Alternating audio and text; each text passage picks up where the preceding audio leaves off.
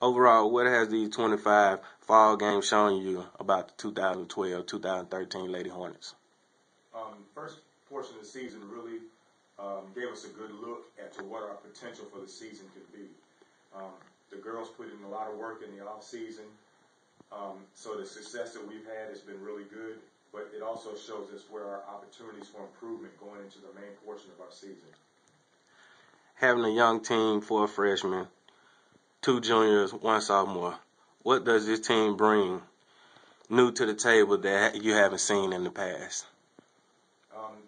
This team brings an intense desire, a focus, the want to win, the drive to win, both academically and on the lanes. Moving forward, what are you looking forward to most when the season resumes?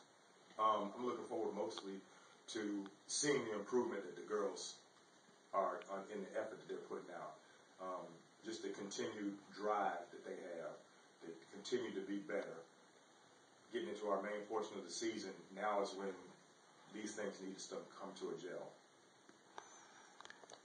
Being at a break right now, what are your emphasis right now for the ladies? Over the break, just hoping that they're practicing in their individual strength and conditioning. How are the girls preparing mentally right now? Mentally, we're in practice. We put them in situations where they're not normally going to see in game type situations. We put that stress on them in practice so that they know how to handle it when the game time comes.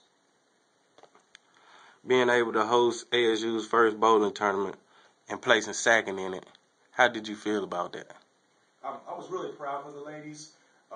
It was an affirmation of all the hard work that they did getting ready for the tournament, but it also shows them the potential that they have if they keep working hard, if they keep pushing, if they keep driving, and keep that intense desire to win.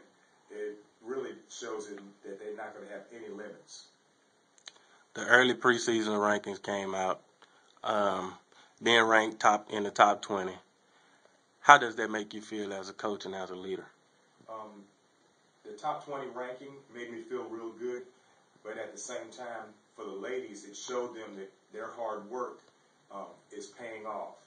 Now, it's just a portion of what they wanted to do this year, what their goals were, but it shows them that they can do it, and they just got to keep working hard to improve and get better.